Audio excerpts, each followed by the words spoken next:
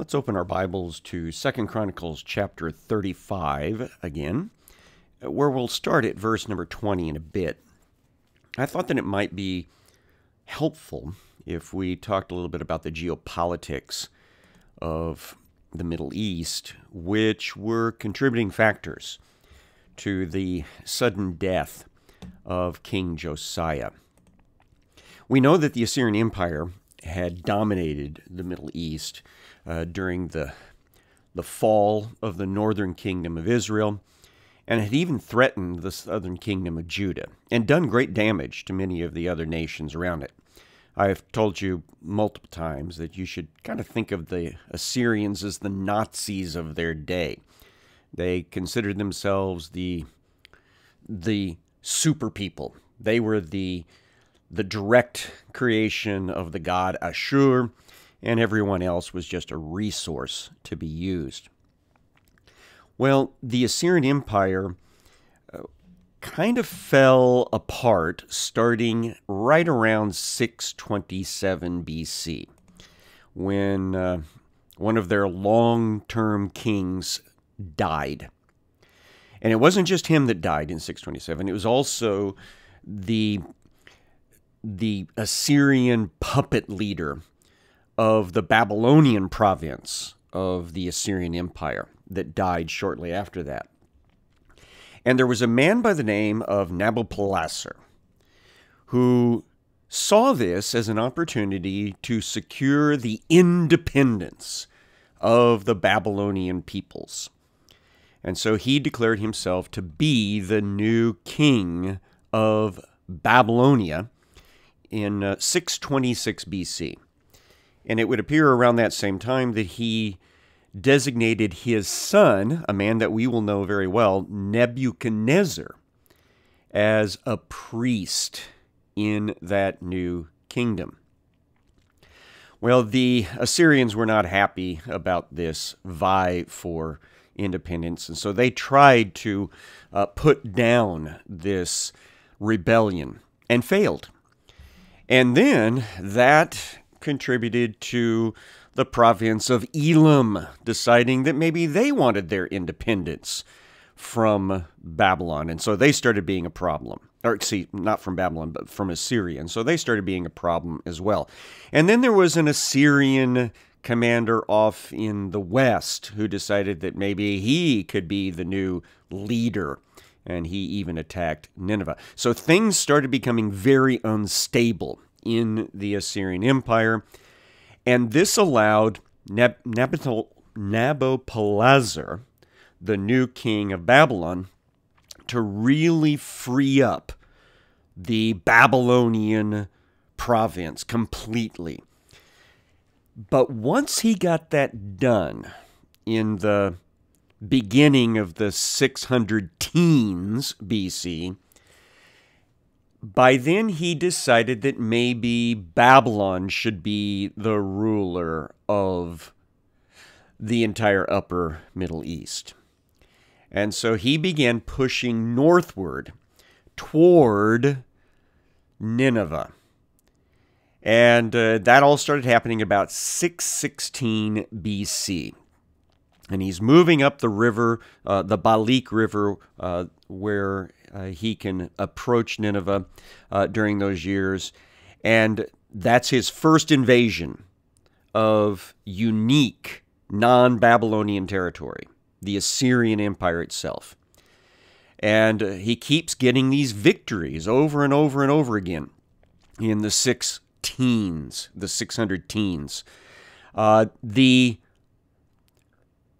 Egyptians see this as a threat to the balance of power. They throw in with the Assyrians against the Babylonians.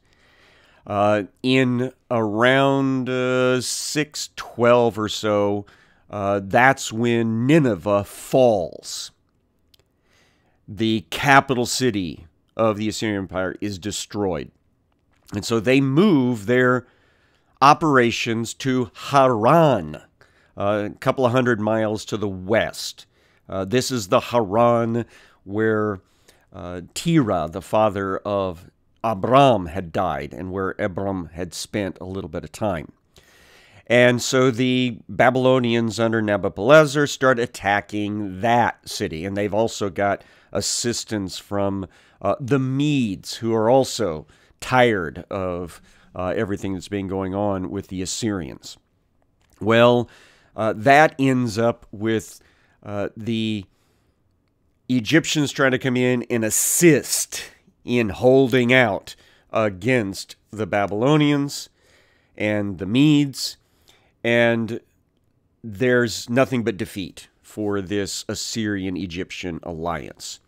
Until finally, they move their operations to Carchemish, about 60 or so miles west of Haran on the Euphrates River.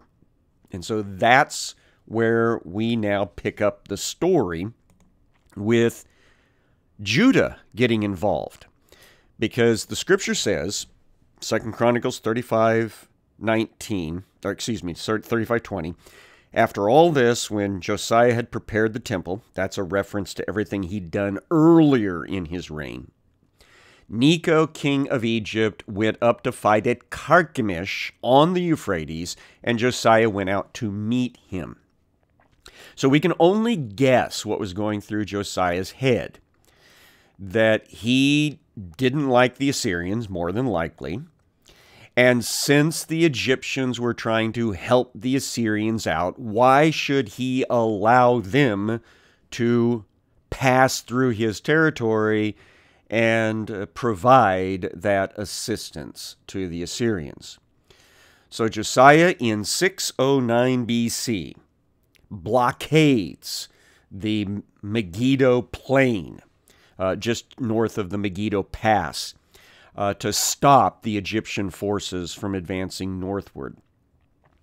And verse 21 says, he, meaning Pharaoh Necho, sent envoys to him saying, what have we to do with each other, king of Judah? I'm not coming against you this day, but against the house with which I am at war. So he tells Josiah, this is not about Judah. I am not here to do anything against you or your kingdom. I'm just passing through to assist my ally and to fight against the Babylonians. Then he throws in this bit that we talked briefly about yesterday. And God has commanded me to hurry. Cease opposing God who is with me, lest he destroy you. So Necho says that he has had divine instructions to go to Carchemish. And he probably is functioning under this idea that there's this one God that is the God of everyone.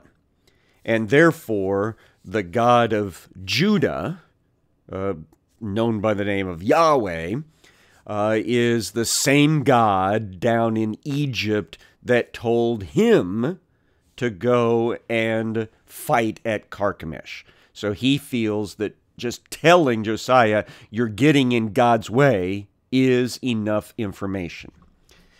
Now the question naturally arises, did God tell Necho to go to Carchemish?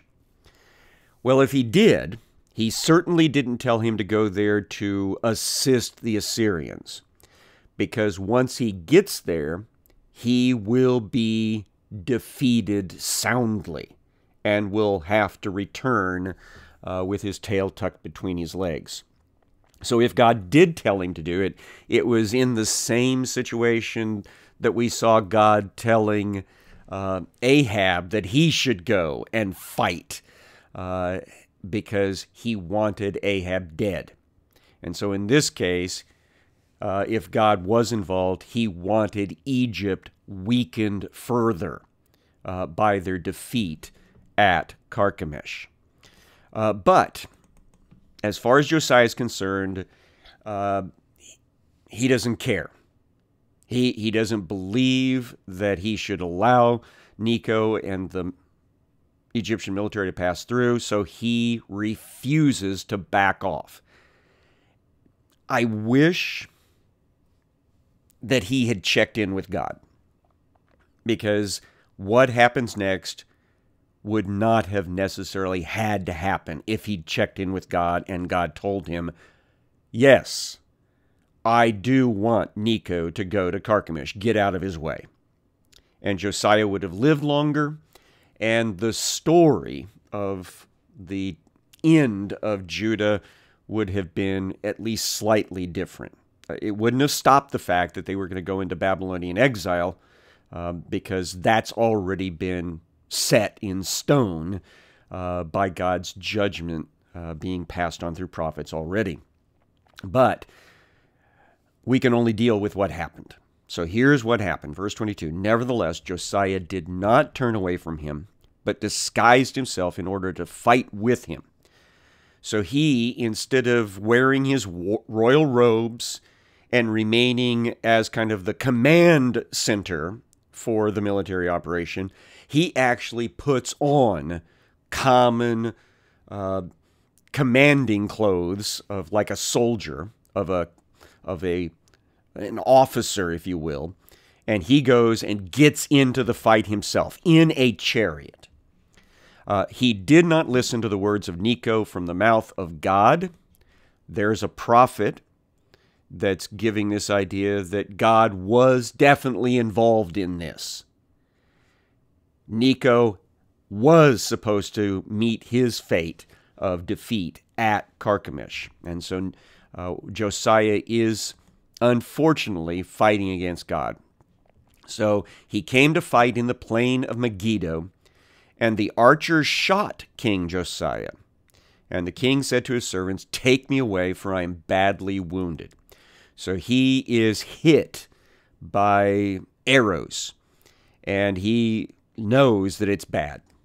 And he asks his driver to get him out of the middle of the battle, perhaps to try to seek some aid, but it is a mortal wound. So his servants took him out of the chariot, the battle chariot, and they carried him to his second chariot, perhaps a more high-speed chariot. And they brought him to Jerusalem, which from Megiddo in a chariot, that's going to be a good long day's travel, maybe even a couple of days. But he doesn't make it. He died, and then he was buried in the tombs of his fathers. And all Judah and Jerusalem mourned for Josiah. They mourned for him because he was the great king. He was the one that brought everyone to Jerusalem for the great Passover of 622. But now he's dead. Verse 25, Jeremiah, who you remember is the last great prophet of the kingdom of Judah. Jeremiah also uttered a lament for Josiah. Josiah was about 38 years old when this happened, so he's not very old at all. I'm guessing Jeremiah is somewhere around that same age. And so Jeremiah the prophet grieves along with the rest of Israel, Judah and Jerusalem, over the loss of this great king. All the singing men and singing women have spoken of Josiah in their laments to this day. They made this a rule in Israel. Behold, they are written in the laments. So this makes reference to some writing and some songs that we do not necessarily have anymore. The writer of Chronicles at this point is probably someone that went into exile during the Babylonian exile.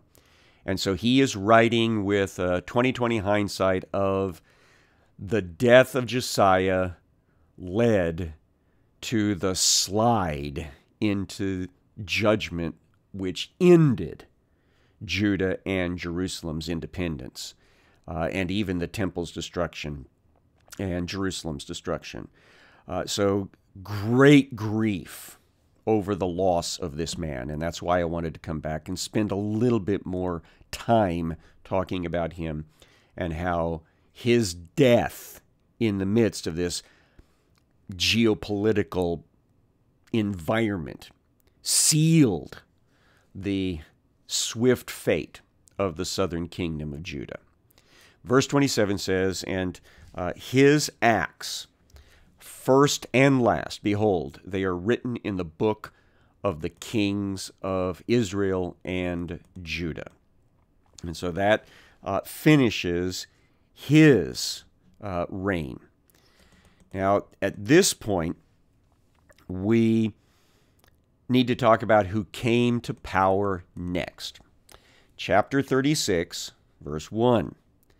"The people of the land took Jehoahaz, the son of Josiah, and made him king in his father's place in Jerusalem."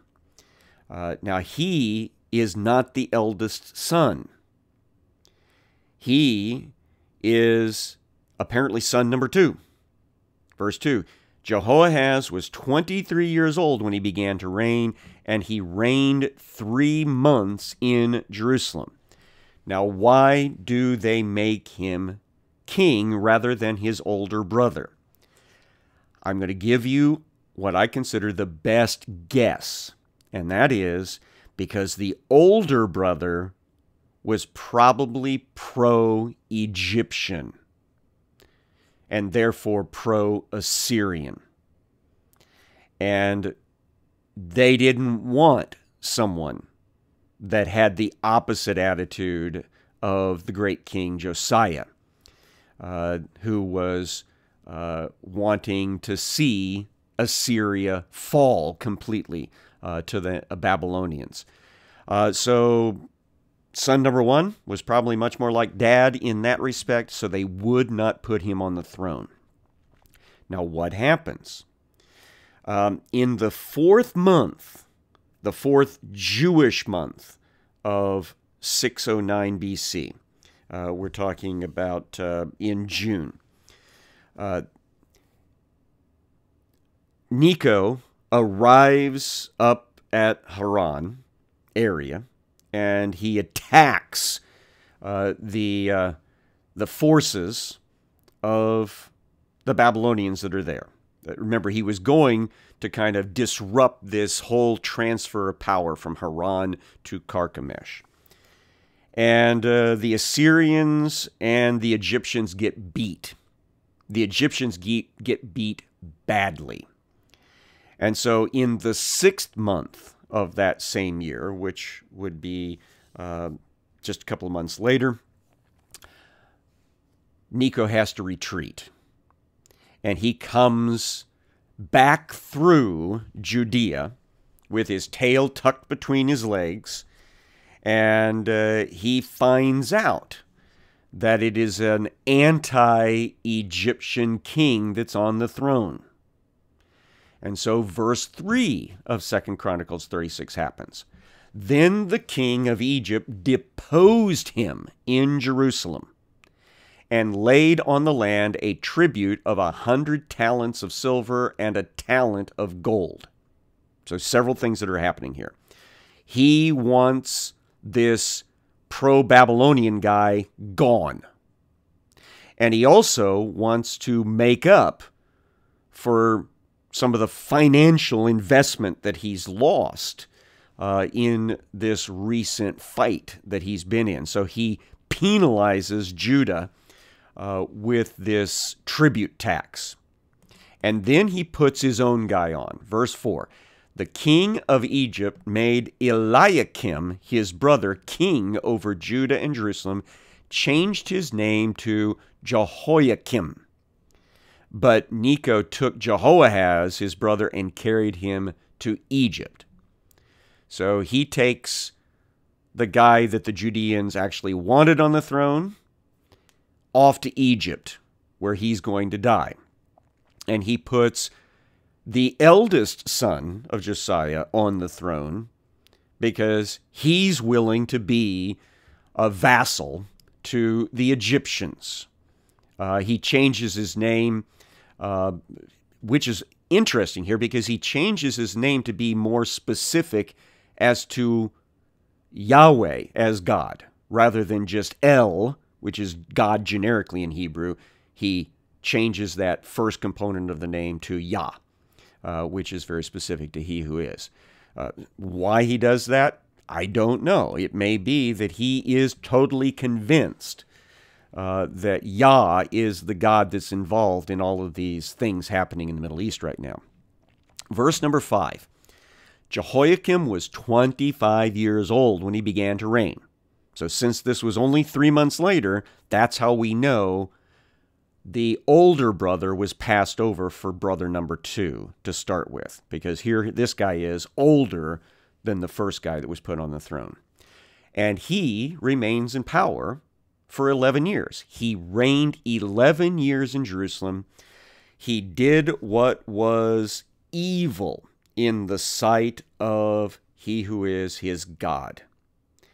And so he is trouble when he comes to the throne, because he is not like his father, Josiah. He is much more like the other peoples in leadership that we've been reading about in the prophecies that are becoming more and more like the Canaanites, more and more like the peoples around them, and abandoning the worship of the true God. At this point, we need to go over to Jeremiah's prophecies. Jeremiah chapter number 2 is where we're going to find some things that happen in the beginning of Jehoiakim's reign. So Jeremiah chapter 2 says, "The word of He who is came to me, saying, Go and proclaim in the hearing of Jerusalem, thus says He who is. I remember the devotion of your youth, your love as a bride, how you followed me in the wilderness, in a land not sown." So God, through the prophet Jeremiah, is lamenting with the people of Judah their change in attitude since he first started working with them as a nation, when he took them out of Egypt through the wilderness. And back then, they were following God. Verse 3, Israel was holy to He who is, the firstfruits of his harvest. All who ate of it incurred guilt. Disaster came upon them, declares He who is. Now the metaphor changes at this point, that Israel as a whole, now Judah is the only remnant of it, was like this field that was special to God. And anyone who went in there and stole from it, that is, tried to do things to Israel, God brought disaster on them. Verse 4, Hear the word of He who is, O house of Jacob, and all the clans of the house of Israel. Thus says He who is. What wrong did your fathers find in me, that they went far from me, and went after worthless, and became worthless? So God says, what has happened? What changed that your people, the people that followed me in the wilderness, the people that were my special field, have now abandoned me so that they could chase after these worthless idols and therefore make themselves worthless? Verse number 6. They did not say, Where is He who is, who brought us up from the land of Egypt, who led us in the wilderness, in the land of deserts and pits, in a land of drought and deep darkness, in a land where none passes through, where no one dwells? So he says, how come when trouble came in recent times, you didn't come to me and look for me, the one who took you out of Egypt and through the wilderness? Verse 7, I brought you into a plentiful land to enjoy its fruits and its good things. But when you came in, you defiled my land and made my heritage an abomination. So we're looking at the history of Israel. how they got into the promised land and immediately they started abandoning the true God. And this was an abomination. The priest didn't say, "Where is he who is?" Those who handle law did not know me. The shepherds transgressed against me. The prophets prophesied by Baal and went after things that do not profit. So God is saying, how is it that even those in leadership, spiritual leadership, abandoned me? Verse 9, therefore, I still contend with you. The word contend here is the idea of a lawsuit. We've seen this in other prophetic literature, that God is bringing a lawsuit against, in this case, Judah, for all the things they've done wrong against the covenant. And a lawsuit with your children's children I will contend. For cross to the coasts of Cyprus and see, or send to Kedar and examine with care. See if there has been such a thing. Has a nation changed its gods even though they are no gods? So you look at all the other nations around here. Did they abandon their national gods? That's certainly not the case with Ashur. For the Assyrians, they continued to worship him all the way down to their decline. And yet, here is Judah. My people have changed their glory for that which does not profit. Be appalled, O heavens, at this. Be shocked. Be utterly desolate, declares he who is. For my people have committed two evils. They've forsaken me, the fountain of living waters, and hewn out cisterns for themselves, broken cisterns that hold no water. So the Israelis have not just simply abandoned God, they have embraced other gods and goddesses rather than the one who saved them out of Egypt.